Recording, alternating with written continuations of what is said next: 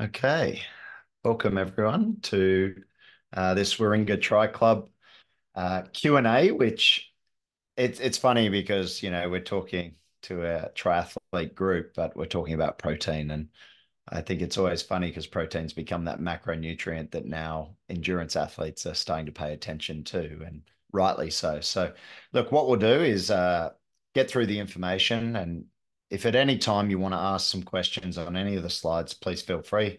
It's a very relaxed session, and just ask questions. If you don't want to ask a question or interrupt, just pop it in the chat, and then we'll go through it at the end. Okay? So this is the agenda. We'll give an overview on protein. We'll talk about some concepts to consider, and then we'll have time for Q&A. Okay, it's pretty self-explanatory. Okay, protein intake for all athletes should fall in a similar range, regardless if you are male, female, young, or old. And I know that might catch some of you by surprise because of recent sort of information on social media and whatnot. But when you actually look at the research for an endurance athlete, when we're talking about muscle protein synthesis, uh, recovery, bone health, and everything else that protein acts on within the human body, then we believe, and based on the research, that that range, regardless if you're male, female, young, or old, should be fairly similar. And that makes it nice because then it's a lot easier to think about. So we'll talk about protein history. So I break this into three categories. I guess the first category is what we call sustenance. So if you know anything about the World Health Organization, they give a recommendation, which is an RDI, the recommended daily intake of zero point 0.8 grams per kilo body weight. Now, this is to sustain life. It is not the amount of protein that an athlete requires, or certainly anyone who's looking to optimize either lean muscle mass, recovery, or athletic ability. And that, you know, they look at that from a sustenance perspective. And then if you look at the research around athletes and athletic performance, there was a notion at one point based on the studies that around 20 grams of protein was what was required to maximize muscle protein synthesis or the ability to stimulate muscle growth. And that was like sort of all the hype. That's where a lot of the research and a lot of the information that was provided to athletes. And I can think even when I was playing rugby, that we were told, around 20 grams of protein was all you required for per feed across the day to get your maximal protein synthesis.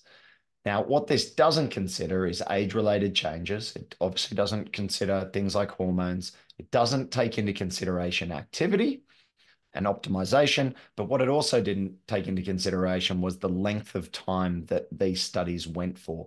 So it didn't actually investigate how long that muscle protein synthesis or that threshold for muscle protein building actually occurred for. It was tending to be for a very short period of time investigation, i.e., 4 to 6 hours. So we fast forward and then we go to maybe what we call maintenance. And this is where some of the information started to come forward, where now they were looking at, levels of at least even double what the World Health Organization was recommending. So up to 1.6 grams per kilo body weight. When you started to look at new studies, they started saying, hey, what if we went above 20 grams per feed and what happens to muscle protein synthesis based on the body weight of the athlete? Because I guess when you think of Arnold Schwarzenegger or any of the famous bodybuilders, they certainly weren't having 20 grams of protein per feed because it's relative to body mass as well. So now they started looking at 20, 30, 40 grams of protein and the recommendations started going up. And that's per feed or per meal. Okay. What this looked at was obviously, and I say myopic, but muscle outcomes. So it started looking at creation of lean mass and retention of lean mass and what happens to net protein balance in the body. Obviously, if you're in a positive net protein balance, then you're not going to be breaking down or what we call a catabolic state, which is bad over the course of days and weeks. You want to be at least in balance or try and be in a net protein balance if possible, if you're trying to put on muscle and recover faster. So these studies started looking at, higher amounts of protein, but still probably didn't study the duration of what the effect of these higher protein feeds were in the body. So they were still looking at fairly short periods, 4 to 6 hours, certainly not 12 or 24 hours. But it started to account for age. So they started saying, hey, maybe if you're older, you actually need you need high levels of protein that are similar to what a younger person needs, because what was always the narrative was, oh, you're getting older, you're doing less exercise, you're doing less activity, therefore you don't need as much protein. No, what they started to say was actually, you're old, you need just as much as a young person. So that's sort of where the narrative changed. It started to account for activity, it started to account for outcomes. Again, improvements in lean mass, improvements in body composition. Again, the limitations, as I described before, was potentially the design of these studies.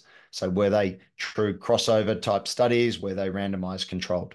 What were the subjects? The subjects typically are younger males. There weren't a lot of older males studied. There certainly weren't a lot of women studied, young or old. The duration of the studies were often very short as well. So it was looking at the short-term impact of protein feeding. And that's fine. That's the study limitations, but it obviously created some awareness of just how important protein was. So then we come into the third stage, maybe where we're at now in the state of sort of protein research, which I probably would call the optimized stage. And maybe it's not as optimized as it will be, but certainly at this point in time, it's better than sustenance and certainly better than maintenance. So now we start to look at numbers upwards of 2 grams per kilo body weight, anywhere up to 3. And there are studies well above 3 grams per kilo body weight, which is still safe. And then what we're looking at is feeds or feeds. When I say feeds, per meal feeds of 30, anywhere up to 100 grams of protein. And there was a very recent study, which has been all over social media, talking about 100 grams of protein in the form of a milk concentrate, so a slower digesting milk protein or milk concentrate, and comparing 25 grams to 100 grams. And what they did was study it over a very long period of time. And I'm going to talk about that in a little bit. But what it showed is that muscle protein synthesis can continue to go up and at least stay very positive with larger amounts of protein ingested in a single meal, which then starts to make you think, okay, well, can I possibly just eat all my protein in one meal? Yes, you potentially could, but there are some downsides to that, which I will cover. So then you're starting to think, okay, as well, it's not just about muscle protein synthesis. There's a whole lot of other factors in the human body which protein works with. So every cell in the human body is made from amino acids, which are the building blocks of protein. So now you're starting to think, okay, well, muscle protein synthesis might be maxed out, but what about my bones? What about my heart? What about immunity? All those other systems rely on protein as well. So potentially the more protein you have in your system, the better you could be. So now again, it is accounting for age, sex, activity, and like most science, more research required. But that's where we're at this current state. So I mentioned this study. So this is the protein threshold study. Um, and this was a group in Holland, Van Loon's group, 36 healthy male subjects. Now, remember, it is males, it's not females. So we've got to think of that when we're talking about the population and the applicability of this study to potentially you. Age 18 to 40, great, typical age for a lot of triathletes. They were recreationally trained in lifting weights. So this was focused on resistance trained athletes, again, not triathletes. But we hope that most athletes now are lifting weights in some form and are what we would consider recreationally trained. So what they did was they drank either a placebo, 25 grams or 100 grams of protein milk drink after weights training. And what it looked at was the endogenous and the exogenous amino acids over 12 hours. So they did this stable isotope into the person to look at the endogenous or the stores of muscle already within the body and amino acids. And then the actual milk drink was labeled as well, so they could look at what happened to those amino acids over the course of 12 hours. And I've put the reference there as well.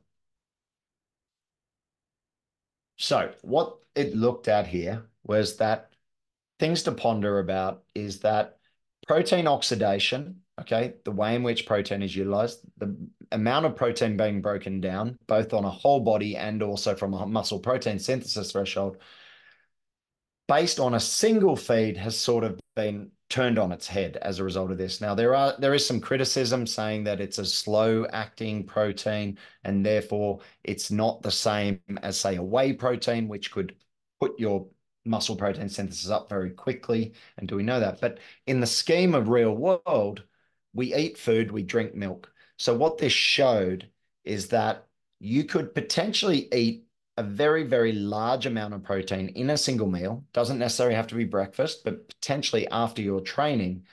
And that could potentially sustain you for a large period of time, i.e., at least 12 hours. So it is possible to do it. You could eat it all at breakfast, but is it practical? I think the big practical limitations on this is that if you have more than two trainings or more than one training session in a day, do you really want to eat 100 grams of protein? Now, that's not 100 grams of meat.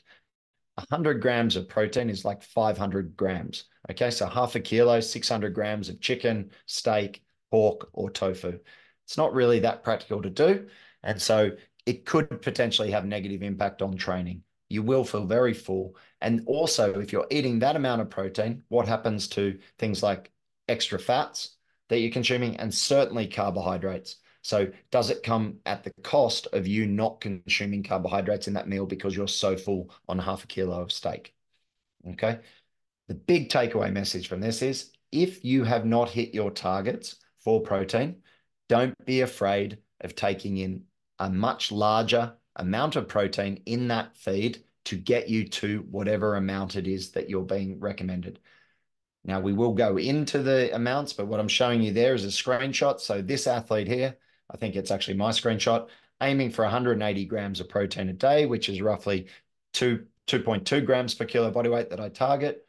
If, say, I got to dinner and I was 50 or 60 grams short on protein, I could double up my protein sources, i.e., meat sources, fish, tofu, plant-based proteins, grains, breads, pastas, and increase my total protein intake in the evening to hit that total of 60 grams and not be too concerned that it's going to be a waste of money, first and foremost, and that it's going to be wasted on the body. The body will, by looking at this research paper, will actually use that protein, that extra protein, to assist your body in a lot of different ways. So then we come into animal versus plant protein. Does anyone have any questions on that before I go on? Or we can talk about it at the end. Okay, go. So animal versus protein, animal versus plant protein. I guess this is a question we get a lot. Is animal protein better than plant protein? So plant protein does have what we call a lower postprandial or after eating. It does tend to have a lower muscle protein synthesis level. So what we were talking about there is how quickly it comes up to peak levels of muscle protein synthesis. Plant compared to animal is a little bit lower. Plant, it does have a different amino acid composition to animal protein. You've probably heard about an essential amino acid called leucine. Leucine is one of the key amino acids to trigger muscle protein synthesis. Plant proteins will typically have lower amounts of that amino acid. Plant protein also has a different amino acid absorption rate. So the way it has a slower rate of absorption within the gut, from the gut or the stomach into the small intestine and from the small intestine. So that also is something to consider, that you won't get those peak levels as high as animal protein, but as demonstrated in the other study, maybe that's not that important because it maybe is the length of time that it's doing the work that may be just as important. So the other consideration is that in order to get higher amounts of vegetable proteins, you obviously need to eat more food. As a result of eating more food, you're obviously taking in more calories. So if you are an athlete who's struggling with weight or looking to drop weight, then that could be a consideration why you may want to use animal protein over vegetarian protein. Okay, if you think about plant protein, though, you can get the equivalent amounts of amino acids that are similar to plant proteins just by mixing the sources of it. So mixing, so not just eating a single source of plant protein, and we'll cover some of those proteins, and certainly eating more of it is a way to get around those limitations. So when we look at the studies, then the more recent studies that have compared plant protein, and that is mixed source plant proteins, to animal proteins, we see actually very little differences, despite those differences I mentioned, in muscle protein, total muscle protein synthesis, strength, force production, and body composition. So that is in particular when they're looking at studies that have things like pea protein, soy protein, and fava bean, corn, potato, brown rice. When you have a mix of plant proteins together, when they are compared to, say, a whey protein concentrate or whey protein isolate, the differences in the study are not uh, they're not significant and therefore not practical. And so an athlete could potentially consider taking in mixed plant protein, so multiple sources of plant protein in the form of a supplement, in order to maximize those sort of components. The majority of studies that have been done, however, are on younger males, and most of them are to do with strength training. So we can't necessarily say with definitive sort of knowledge that this is applicable to older men, and we can't say for certain that is applicable to women. However, some of the studies have involved women, and those studies have also been very similar in terms of the outcomes. The duration of the studies is often limited. So similar to the very first study I talked about, the duration at which they've measured muscle protein synthesis has tended to be 4 to 6 hours. So we don't know for certain whether taking in animal protein versus plant protein over a longer duration, if it was studied, does that have a better impact on, say, net protein balance in the body and how your body responds to that? What we do know, though, and the key takeaway from animal versus plant protein, is that if you are going to eat plant proteins or plant-derived proteins, so that would be things like your legumes, your pulses, even wheat, pastas, things like that, or a plant-based protein, so i.e., something like the true protein, plant protein, which has fava bean, I think it's fava, soy, and I think brown rice protein, something like that as an actual protein supplement. You just want to make sure that you're eating more of it. So if you are using a plant-based protein supplement, you will often see per 30 grams of it per scoop, it will probably give you 20 grams of protein. For a whey-based good quality protein isolate, per scoop will probably give you 25 to 28 grams of protein. So the simple answer to get your net or your total amount of protein from plant supplements is just you need to probably take twice as much. So in order to get 40 grams of protein, you would need 2 scoops versus an animal protein where you may only need 1 to 1.5 scoops. So just keep that in mind. Using specific blends. So I mentioned some of the leucine in particular is one of those amino acids which is slightly lower. So you'd need to use, again, if you had 2 scoops of a plant protein, that will often put you over sort of the threshold for the amount of leucine you need. But also other things like methionine and lysine will tend to be higher in uh, animal-based proteins. And so if you then mix, again, you don't need to think about it, but if you're picking a plant protein that has mixed sources, then it will tend to have more of those specific amino acids and be very similar to an animal-sourced one. The other option you could do is fortifying foods with specific free amino acids. So you can buy things like leucine, you can buy branched chain amino acids, and you can buy essential amino acids. Honestly, it's not something that I would tend to recommend. I think it's a little bit passe, probably very expensive, and tastes like absolute crap and doesn't mix very well. So of those, I'd probably say number 3, I wouldn't do as a first line recommendation unless in some specific cases. I would just say if you are a vegan or a vegetarian athlete, you just need to eat more of your plant-derived proteins or plant-based protein sources, and you need to use specific blends or make sure that you're eating multiple sources of those plants in order to get the total amount of protein and the correct amount of amino acids.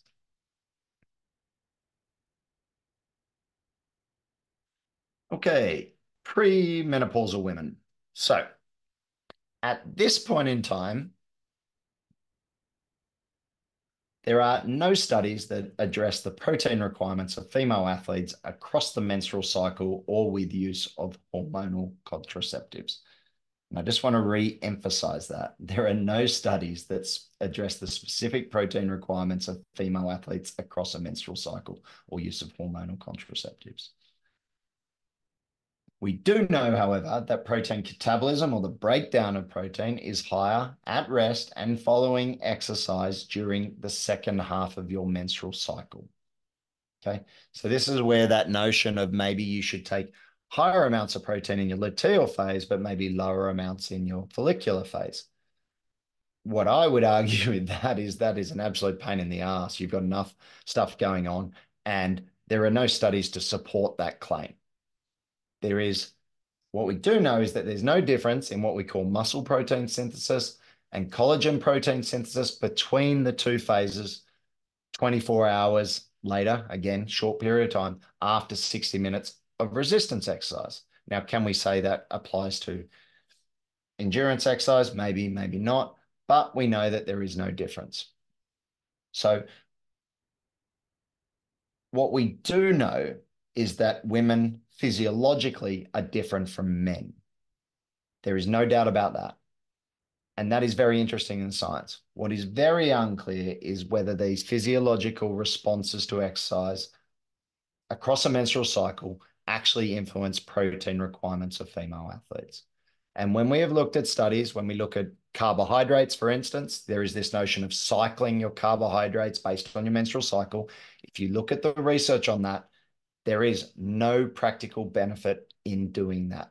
It is just a headache, and you are better off manipulating your carbohydrates based on the training that is being given to you by your coach. If your coach wants to manipulate your training so you have lower intensity training in your second half of your phase, luteal phase, then great. The nutrition should be manipulated to follow that, i.e., you could probably have lower amounts of carbs, higher amounts of fat.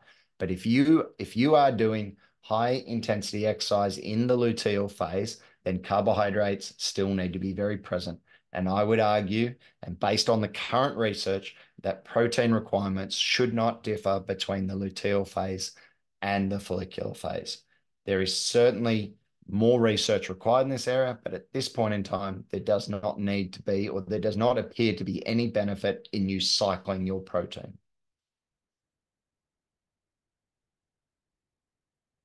So, things that we do know is that the estimated average requirement for a female premenopausal, somewhere between let's say 1.3 to 1.65. What we know is that when someone is given that amount, so 1.6, double the World Health Organization's recommendation, that actually results in what we call a nitrogen balance, okay? And that's not a good thing, of being around 50%. So in other words, you're in a net negative balance of nitrogen related to net protein balance. So then if we go to above what is the estimated average requirement and go to potentially what is a recommended daily intake, we see that it gets better. Now they're talking maybe 1.6 up to 2 grams per kilo of body weight. What you do need to know is that if your protein intake is low, then carbohydrates and energy availability, okay, can certainly impact that. If they're low, then you're going to need more protein. So again, think about that. If you're trying to do a low carbohydrate diet and you're trying to go into a negative balance because you're trying to lose weight, you certainly don't want to be reducing protein because actually your requirement becomes even more higher. So we're just looking at that number and we say, okay, let's look at the up end of that. It's at least 2 grams per kilo of body weight. We know that there's limited research, okay, on women. So we can't say definitively where it is, but when we look at the research and we look at these equations and we look at the upper ends, we say, okay, you're up at least 2 grams per kilo body weight a day. And that's where you should be starting to think about being as a minimum. That's premenopausal women. Okay, so now we come into menopause women. Obviously, hot topic. Certainly higher protein intake is required than previously thought. Now, I just want to emphasize that previously thought. It's not that suddenly menopausal women are needing more protein than younger athletes, although there could be maybe an argument for that as they are very old, but it's just that you require the same amount of protein as a younger counterpart. It's your muscles need it just as much. There is anabolic resistance going on for men and women. And so you certainly don't want to be reducing your protein intake. Yes, the Mediterranean plant-based diet is proposed as the best form of diet, but the really important thing, if you are going to adhere to, say, very much a predominant plant-based diet, and I'm all for that for men and women, we don't get enough veggies and fruit. You need to make sure that your total protein intake within that Mediterranean-based diet is certainly on the higher end, and I will touch on what that looks like. When we look at a study, and it is this study here I mentioned, the Greendale study, 2019. So it's a few years old now. They followed, I think, 1,600 women, and they looked at them across menopause. Lean body mass only dropped around 0.2 kilograms per year, and fat mass only gained around half a kilo. Okay, and that was with 2 years going from the transition from menopause transition to full menopause. So those numbers don't have to be huge either.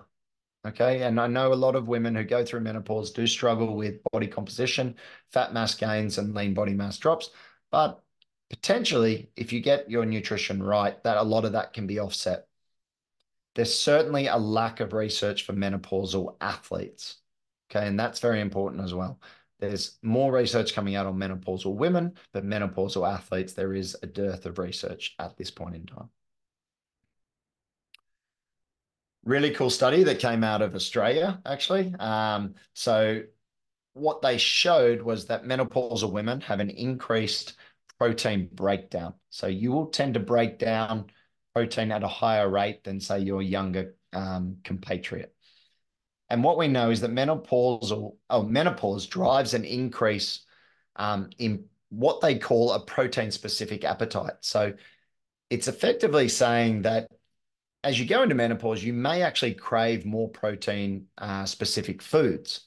And they call this the protein leverage effect. So when you eat more protein as a menopausal female, you tend to reduce your intake of these non-protein energy sources, i.e., carbohydrates and fat. However, if you don't eat higher amounts of protein, that then leads you to consume higher amounts of fat and carbohydrates. And in doing that, when you start to consume higher amounts, so volumes of fat and carbohydrates, what happens with that is you tend to take in more calories. So it's not that you're taking in carbohydrates and they're making you fat, or you're taking in fat and they're making you fat. It's that you're consuming more calories as a result.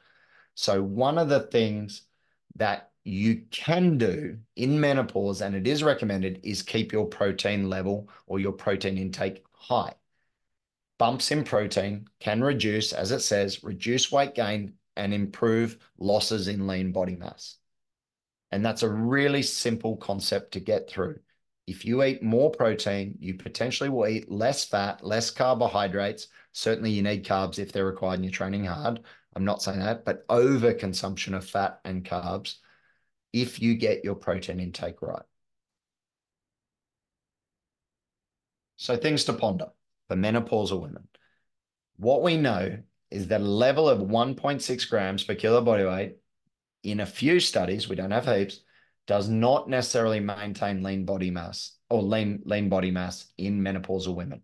So we need a number higher than at least 1.6 grams.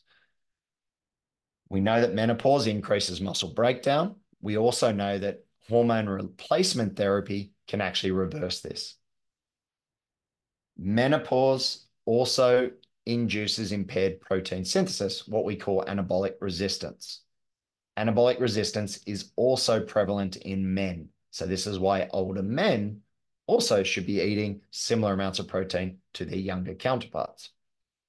We need to be thinking beyond muscle. When we're talking about protein intakes, we know 1.6 grams doesn't necessarily help with lean body mass. It levels up to 1.8 grams potentially don't even have a positive impact. When we see levels going up over 2 grams per kilo body weight, we start to see some positive impact.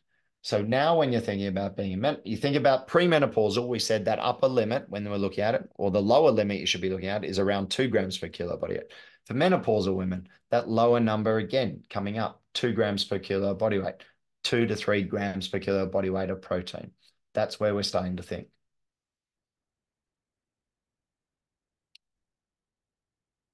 So if we look at all that research, what do we know? Okay. And I put in the right hand corner, I can see it coming as a result of this 100-gram intake. There'll be the big hit protein diet, and people will be pushing you only need to eat one meal a day and it only needs to have 100 grams of protein or something like that. Please don't do that. It's not required. The reason why you probably want to spread out, and we can talk about protein time in a minute, is more from a practical standpoint. So if we start at the bottom of your protein pyramid, what every athlete needs to be thinking about, if you're an athlete and you want to improve lean body mass, you want to maintain lean body mass, you want to improve immunity or have good immunity, you want to think about your bone health, you're thinking about cellular health, then a protein intake of at least 2 to 3 grams per kilo body weight would be recommended. And that is what we recommend at Fuelin. Protein quality is probably the next thing to think about. We don't know for sure, but it looks like plant and animal proteins come out roughly on top. Maybe a little bit faster if we're talking about a whey protein isolate in terms of the rates at which we can max out muscle building. But over the course of duration, probably pretty similar. Protein timing, maybe it's less important. Less important in terms of the notion of you need to pulse your feeds of protein to maximize the ability to build muscle. No, what you need to do is pulse out your protein so that your total amount of protein across the day is feasible. As I said, eating 100 grams of protein in one sitting is possible and potentially feasible for some people. But for a lot of people, they'll feel very sick and they won't be able to work, let alone exercise. So actually spreading out your protein between at least 3 main meals and maybe 2 to 3 snacks throughout the day to hit your total amount of protein is going to be far more important. Total protein intake across the course of 24 hours, across the course of a week, across the course of a month is going to be the most important thing in terms of improving muscle protein synthesis, net protein balance, bone health, immunity, and everything like that. And then finally at the top, the differences between young and old, male and female, really are not that much different. And to keep things similar or simple, you don't need to be thinking, okay, I'm an older female. I need more than my younger counterpart. No, you need probably the same amount as your younger counterpart and vice versa. Same for same for males versus females. It does not have to be different, and it does not have to be complicated. You certainly, if you are a premenopausal female with a menstrual cycle, I would certainly urge you not to be thinking about changing your protein intake based on your menstrual cycle at this point in time because there is no evidence for it. So, as such, this is our takeaway it's a summary of what I just talked about. Total protein intake is your first priority, 2 to 3 grams per kilo body weight. Obviously, the difference between 2 and 3 grams is probably going to be based on your total caloric intake, but certainly aiming for at least 2 grams per kilo body weight. Second is the quality. Third is the timing. Finally, your sex and age. If you really want to go through it, there might be an argument for older people, maybe as we get into the 60s, 70s, 80s, maybe having even more than 40 grams of protein in a single hit. But again, total amount of protein, I would still keep in that 2 to 3 grams per kilo body weight range. Practical application is king. Actually eating it and getting it in on a regular basis is what's going to make you a better athlete.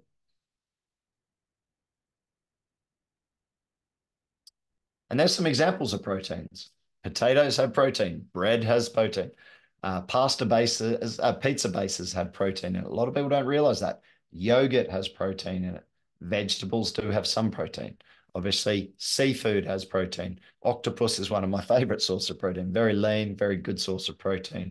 And obviously micronutrients such as zinc and B12. And then you got things like chicken and steak.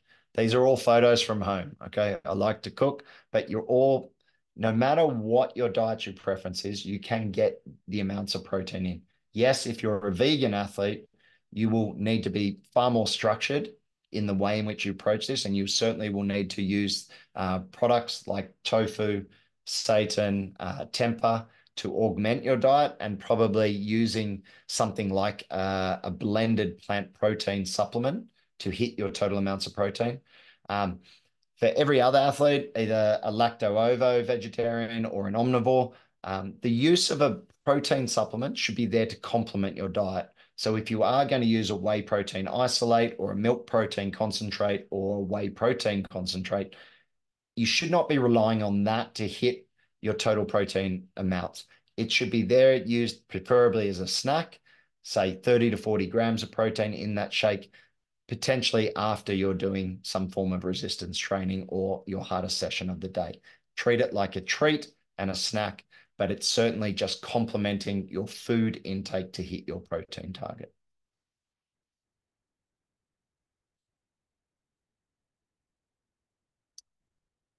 Any questions?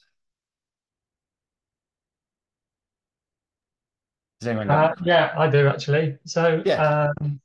in terms of, say, if you are, like you said, supplementing every now and again with a whey protein or anything, what does actually a good quality protein, whey protein look like in terms of, you know, combination of what's in it, or what is there anything you Yeah. need to avoid in it, or Well, I actually would say the short answer is just use True Protein. Honestly, it's on the northern beaches and it's just such a great brand. I think it is a wonderful supplement.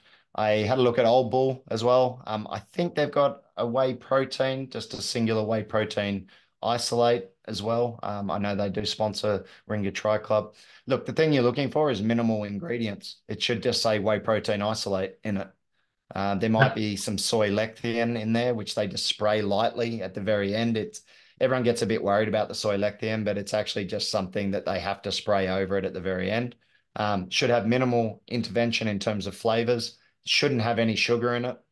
Um, Again, that would be done on the flavorings. Things like stevia or glycosides, they're fine. That's stevia plant. It's just the TGA makes them call it stevia or glycosides, which make it sound absolutely horrible. Um, the protein content of a whey protein isolate should be somewhere in that sort of, per 30 grams, it should be like 26 to 28 grams of protein. So the concentration of it should be higher. A protein concentrate will be a little bit lower. So that will probably be in the 24 to 25 grams per scoop. And then a milk protein concentrate, what that will have in it is what's called a casein protein. So it will be a blend of, say, a whey protein concentrate and then a casein blend. And so that's slower digesting, pretty thick. So a lot of athletes, if they are going to use that, will tend to drink that at night before going to bed. And that is a strategy if you're an older athlete and struggle with training and sort of soreness and recovery, or if you you know like to try and get your protein in overnight and recover overnight. I think you made a really key point there as well. Is that buy an Australian protein? Don't get anything from the US Yeah, because who's of their saying that? regulations Sorry. are Who's definitely are full of fillers. yeah, who's saying that? Sorry, I can't Sorry, it's see. Brad. Graham. Yeah, look, No, Brad. 100%. The Australian well, that's why all the yeah, what have we got, like 900 US athletes and they're all buying True Protein now because they Yeah, all think it's the bomb because it's got no fillers in it. yeah. It tastes great. It's 100% natural. And I think honestly, we're so lucky to have such a great quality company on the northern beaches. You can certainly use it. Yeah, look for E numbers and all that crap in the ingredients list, and then you can pretty much sort it out. Great. And Other Scott, it's questions? David here. Yeah, Dave. What do you think about protein bars? Um, so I think, look, things like protein bars, the problem is, and this is the problem with sort of people trying to hit macros. So yes, I mean, look, at Fuelin, yeah, we talk about macros. I was just talking about macros in terms of, so macros are protein, fat, and carbohydrates, just for anyone listening.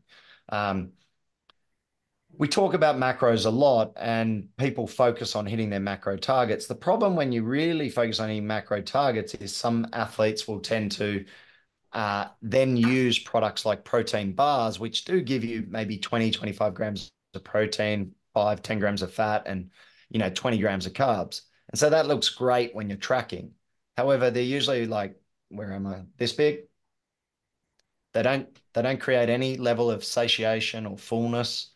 And I would usually argue, like, rather than eating something like that, I know they're very convenient, but if you have the option to eat whole foods Have a rather go than at a it. protein bar, I would certainly recommend it. They're less processed. There's no matter how much you try and get minimal intervention in protein bars, there's always stuff in there that you probably are better off not having. Like, go and buy a rotisserie chicken, strip it, eat some of it, put it in a flour tortilla, a piece of bread, something like that, wrap it up, eat that as a snack. I'd say would be such a better thing. Boiled eggs, beef jerky. Well, beef jerky can be hit and miss as well. Can of tuna, can of salmon, tinned salmon, all those sorts of things are just such better protein snacks than, say, a protein bar. However, having a protein bar at the bottom of your gym bag and having it as a, like, shit, I'm out of food, I don't have anything, I'm starving, probably better off having that in there as well. So that's where I sort of sit on them. Terrific. Thank you. Cool. I've got another question if possible. Yeah. So if you're trying to get down to a specific like race weight, how do you do that without also dropping kind of muscle mass? I mean, Yeah. you just eat a load of protein basically, but is it? Yeah. Look, I mean, I guess the question I always get, like, we get about race weight a lot. A lot of people are, they may think that, okay, I've got to get down a kilo, like, what are you thinking of dropping, if you don't mind me asking? Oh well, I'm normally about in between 78 and 80. I'm currently in between 80 and 82. Okay. So I'd like to get below 80. Yeah. But So I'm going to speak from personal experience, and I'm also going to speak from pro athlete and elite age group experience here. So from personal experience, I was hell bent on being 79 kilos and constantly chasing it. And it just is a terrible way. I was 80, 81, whatever. Actually, when I just gave up on that and just started and put my plan on, okay, I'm happy to be 81, heap more calories because I wasn't in a caloric deficit. Suddenly, energy was there, a lot more energy, a lot more sort of exuberance, willingness to train, motivation to train. You know what? Actually, weight ended up coming down to about 80 odd kilos, I think, because my energy output actually went up. So, you know, that difference, like if you're at 80 kilos and you're trying to get to 79, honestly, I wouldn't worry about it. Same conversation if you listen to Sky Monch talk on the triathlon show, the triathlon hour with Jack Kelly, when she was talking about her, previous coach and what she endured with, like, getting told to lose weight.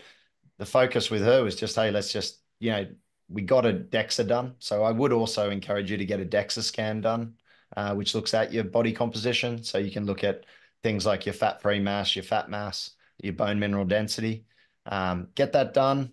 I think you have to see a doctor, GP, to get that requested, but I'd certainly recommend it. And then, if you're sitting as an age group athlete, if you're anywhere between 10 and 20% body fat, I would focus on training the house down, eating enough, eating really well, and just really loving your training. Yeah, I think the thing we forget, like, I get, we're all probably competitive, but I think you got to step back at some point and go, am I going to be world champion? Do I need to worry about this? In the bigger scheme of things, am I doing this to be healthy? And that, like, if you're going to go and lose a kilo of lean mass with maybe a kilo of fat mass at the same time, I'd argue that's not a very smart move. So, and now you're a lean athlete. Okay. I'm looking at you and you look lean. So I'd be like that. I get it. There are athletes out there, though, that maybe a 30, 40% body fat and could benefit from losing X amount of body fat or fat mass in order to A, improve their health, and B, improve their performance. That's a different scenario to what I think I'm hearing from you. So that's sort of where I would go with you. And I'd just focus on really training and feeling great. You got a baby, mate, as well. And, like, you don't want to be in a caloric deficit and being grumpy with a newborn. So just on that, sorry, it's Brad here because I'm probably that other example that you were just talking about. Yeah. So I'm sitting at 85, 86 kilos. Ideally would love to be 80 kilos. Yeah.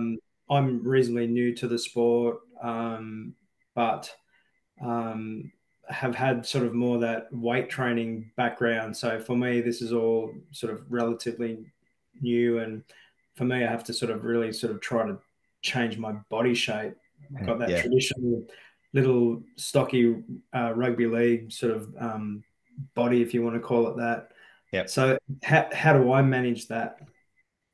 Because I've Uh, gone from 4 or 5 weight sessions a week to being, quite solid now, to changing my whole training regime, my diet Yep. to a degree, and I'm trying to manage that shit. I don't want to overeat because I'm trying to. I need to lose weight, but I also need to have enough fuel to get me Yeah. through the sessions. Well, the simple answer is you go on Fuelin, and that sorts you out. But um, the no, look, mate. I mean, look, my background was rugby. I'm not built for triathlon either. And it's also that thing. Like, look, you will stop doing a lot of upper body weights. You might do push-ups and chin-ups, like, and you're probably going to focus on squats and deadlifts and things like that. And even that, your volume of weight training will drop as a result of your aerobic training. Yeah, And that will naturally probably result in you dropping some bulk. Okay. You purposely going out and reducing upper body bulk to be a better triathlete. Like, again, that's what I was talking about. Think, like, how old are you, if you don't mind me asking? 51. 51, mate. Like, if you've got lots of lean muscle mass and you're 51 years of age, I would encourage you to keep it. Um, Now, I know that probably goes again, and just enjoy it. Look, you will lose some muscle mass as you go through the training. That's just a given because you're going to do less hypertrophy type training, intermittent type training. You're doing far more aerobic based training. So it's probably going to happen. I would encourage you again to get a DEXA scan done to at least establish a baseline of where you're at now, and then see what happens over time, especially if you drop 5 kilos. Do you drop body fat, or plus or minus how much lean muscle mass are you dropping? Sure. That's probably where I'd go. So Hmm. you look, as I said, you may not lose too much off your legs, but you just naturally will lose it off your upper body if you've been training like that for a period of time. It's just the way it goes. Sure. And you'll look good in a tri suit anyway. The arms Yeah. won't be hanging off you, so you'll be fine. It's just the midriff doesn't look real flash, but anyway. Yeah, yeah. Well, and that's the thing. If you've got, and this is the point of a DEXA, so if you carry midriff body fat, then yeah, you can shift. The first place to lose body fat is off your face and off your midsection. It's not through doing sit-ups or any of that crap. It's just that's when you're in a caloric deficit, your energy balance is in a negative state, you will lose body fat. Okay. Mm, How big that deficit is will then determine how quickly you lose body fat and plus or minus lean mass. So you want to be in a deficit. You don't want it to be so big that you obviously start to lose muscle mass. sure. That's the balance that you're up against. Yeah. Keeping protein high as a 51-year-old male, certainly high. Whatever you weigh in pounds, what can I ask what you weigh? Just quickly. Yeah. Yeah. Yeah. 80, 85. 85, you said. So you're not too far off where I am. So yeah, good starting. Oh, I think it's like 2.2 times 85, 100, roughly 180 to 190 grams of protein a day. Now that's a lot of protein. What you will find if you start hitting that amount, similar to the menopausal women, and I'm not saying that like you have similarities, but if you start eating more protein, your intake of refined carbohydrates and fatty foods will probably reduce anyway because you'll feel so full. So that's a good point. And focus on whole foods, real foods, as opposed to what is it Chris that said the Dave. bit about protein bars? Yeah. Like don't eat a lot of protein bars and stuff like that. Like, Yeah. eat good quality protein foods and you'll do well. Cool. Todd, did you have any questions? Thanks, Scott. No, I'm all good, thanks. I'm just Good. absorbing what you're saying and enjoying the questions from others. And this is all a bit new Very to me, good. so I'm on a learning curve. I'm happy to listen. Thanks. Do you eat a lot of protein? Can I ask? Well, look, I actually struggle with the basics to know what is protein and what isn't. And Fortunately, I've Okay, got a wife who's right across all that, so she's educating me. good. And I'm really interested in what you say about how much protein should be taken on board per day. But I'm actually trying to work out some basic things like how do I know how much protein I'm eating? Well, and I have a that's, solid appetite, yep. and um, I don't go hungry. But I mean, what's a quick, easy way to work out how much protein you're consuming each Yep. meal? So ballpark measure, 100 grams of chicken, fish, beef will contain around 20 grams of protein.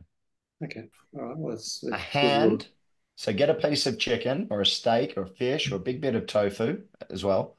So 100 grams of tofu, roughly 20 grams. Get your hand, get a piece of chicken, breast, about the size of your hand, should be about the thickness of a deck of cards and weigh it. It should weigh roughly 200 grams net weight. That theoretically would contain around 40 grams of protein. Right. Okay. So if you start thinking like that, and obviously everyone's hands are different. A female hand might be smaller, and therefore she might need a slightly bigger piece of meat or plant protein than her hand in order to hit that 200 grams. But if she weighs it and works it out on the scale, that's a really good way of doing it. Then you could say, can I ask how much you weigh, Todd? 78, Okay. 79. I kind of move between the two. So let's Uh, say you're and roughly 170 grams of protein. like Okay. others, I have a keen eye on not going over 80. So you would say, okay, you need roughly four to 4.5 hands of protein a day. Yeah, And that's how you're starting to think. Now, obviously, you said, what are proteins? Proteins, it's a good question. Protein is chicken, beef, fish, shellfish, as primary sources, tofu, seitan, tempeh as primary source of protein. But things like legumes, pulses, beans, they contain protein. Piece of bread, slice of bread contains anywhere from 6 to 8 grams of protein. An egg will have about 7 grams of protein. Yogurt, 200 grams of Greek yogurt, good quality Chobani, will have about 20, 25 grams of protein. The way you start to learn what protein has is by tracking. And that's where I would recommend you do some tracking using something like MyFitnessPal or Fuelin, whatever, um, to actually upskill yourself in your nutritional knowledge. yeah, And that's how you start to learn. Because then you're not going to track forever, but you just start to learn, oh, wow, I didn't realize that, you know, that sirloin steak had 40 grams of protein in it. Oh, that's good. I hit my target for my meal for the day. I've just got 3 more hands to hit now. yeah. And so you just Look, go along that process. yeah, and look, thank you for that. To be honest, No. it's not something I've ever thought of before, and I would have no idea how many grams of protein I take on board each day. But I'm now going to start thinking about it. Thank you. Yeah, well, you look like you're in pretty good shape. So you're keeping well, whatever you're doing. Uh, I try hard. Uh, Matt looks like he's cooking up a storm. Uh, I do have a what's on couple of the quick questions. what's on the dinner plate tonight, Matt? Chicken burgers, Chicken chicken and burgers, very leek. good. Minced chicken or a whole chicken breast? Yeah, chicken breast I've just ground up, so Perfect. free range. Yeah, with leek, they're very good, and you add in some nice Some grain onion. mustard and Oh, grain nice. mustard and sourdough breadcrumbs. But anyway, great presentation, Scott. Really enjoyed that. Two quick questions. Is there a maximum intake per meal of protein that the body will absorb? Well, that was, I don't know if you're on it. Like, so this recent study, they were taking in 100 grams of protein and actually they still had positive benefits 12 hours later. So that was the point. Like, you can probably take up to 100 grams of protein and still benefit from it. Whereas the previous thought Right. used to be like 20 grams of protein, 30, 40 grams of protein. This has sort of blown that out of the water. But the point being is that's a lot of protein taking one hit. However, Yeah. what it does mean, if you were short in your protein across the day, say like Todd, he's like, oh God, I didn't eat any at breakfast. I had cornflakes at breakfast. I had a small sandwich at lunch. Mm. God, I've only eaten 20 grams of protein. I need to eat 100 more. Okay, you can eat it all at dinner. You can have a half kilo T-bone steak and not feel too bad. Yeah. Yeah. So it's kind of cool.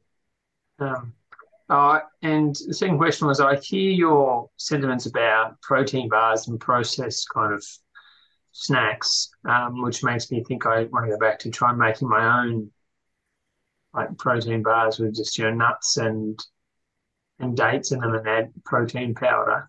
Yeah. I mean, what else would you recommend for on the bike when you're doing a long ride? I mean, you can't really Oh, whip well, out a can of I'm not, tuna. I honestly wouldn't recommend a whole lot of protein on the bike, to be honest. All right, Um, so your zone two sessions, you still need carbs. I mean, what are you pushing wattage on the zone two? you lost me there. How many watts do you sort of produce on average when you're doing a zone two ride, like a low intensity ride? Do you use a power meter or anything like that? No, I don't use the power meter. Okay. What's I your just use a asset? speedo. That's all I'm right. old Like how school. fast are you going in zone low intensity? Oh, probably only about 26, and then That's pretty quick. And you're a decent sized guy. You're probably still exerting somewhere like 800 calories an hour. So like the fallacy is like, cycling, it'd be like, oh, it's just a low intensity ride. You don't need any carbs. You don't need to eat anything. No, you do because you are actually using a fair bit of energy because you're producing a lot right, of heat. So, those you don't need to necessarily suck down a heap of gels and blocks and liquid carbs, but you can use some of those to augment like what you're taking in. So you could have like, 30, 40 grams of carbs in a bottle, and you could eat something like trail mix. So trail mix is yep, nuts, some dried fruit. Perfect. banana, Banana, great. yep, Things like that. You can make homemade rice cakes. If you go on Holly Lawrence's Instagram account, if you wanted to stalk someone, she shows a really great video of her making her rice cakes. So she gets boiled rice. You can use brown rice, white rice, and you can put either sweet or savory fillings in them. So all right, you could put pork mince in there or chicken mince in there if you fancy something like lean and savory. Bit of barbecue sauce or sweet chili, it makes it quite sweet. But you wrap that in foil and they're pretty solid. They're like that sort of size, and you just put them in your back pocket all wrapped up in foil. And when you stop and if you don't want to eat it as you're on the go, if you're just stopping, you just yeah, eat one of those and then keep going when you have your coffee. yeah, yeah, So depends on how long you're riding. Look, if you're riding for less than um, just load it back in. If you're riding for less than sort of 70, 80 minutes, you probably don't need to take on too much food. But if you're going out there right, beyond sort of 70, 80, and you're going out for a decent ride, just remember if you absolutely flog yourself in one of those sessions and then you come in, you always overeat when you come back in. You then get back home, you eat two pizzas and knock off whatever, and you might as Three well have not gone beers. for a ride because you've actually just undone every bit of caloric expenditure that you've done. So, if you actually keep it under control and then control what you're doing outside of that, that's how you'll probably have the best impact on things like body composition. right, yeah. So don't, And the way we structure it at Fuelin is that you will control what you're doing day to day, but you're fueling when you need to fuel, you fuel those sessions to the absolute. If that's a high intensity ride, and you can take on 70, 90, 100, 120 grams of carbs an hour, you absolutely take it on because that's going to improve the session outcome. And that's ultimately what you're doing, because if you've got good sessions, you're going to adapt to that, and that's what creates progression in terms of athletic performance. Starving yourself in session is just a very old school way of thinking about training. really It's useful. good. Thank You you. you you actually get to eat, and it's far more enjoyable doing training when you're eating something. So Yeah, yeah. Thank you. no, very good. Righto. Well, if there's no more questions, we'll probably lop it off. It's an hour. So, but thank you for joining, everyone. Thoroughly enjoyed your questions, and hopefully it gave you some fuel for thought, excuse the pun, and you're thinking a little bit more about protein, which is super important for endurance athletes. Okay, the research is coming out more and more. It is limited, but it's certainly more and more, and the importance of protein for your overall health and performance is certainly well documented. So, but thank you. Enjoy the rest of your week. If you've got racing or any good sessions, enjoy them and enjoy your protein. Thanks, Scott. Appreciate you talk. Yeah, Yeah. perfect. Thanks, Todd. Yeah, thanks, Chris. Scott. Terrific. Scott. Really Thanks very appreciate much. it. Perfect. Thanks, Thanks, Scott. guys. There'll be a recording of Yes. this, and I'll pop it. I'll give it to Simon, and he'll probably distribute amongst the group on Facebook or on email or something. Yeah. Cool. Thank you very much. Thanks, everyone. Bye bye. Bye. Thanks, Scott.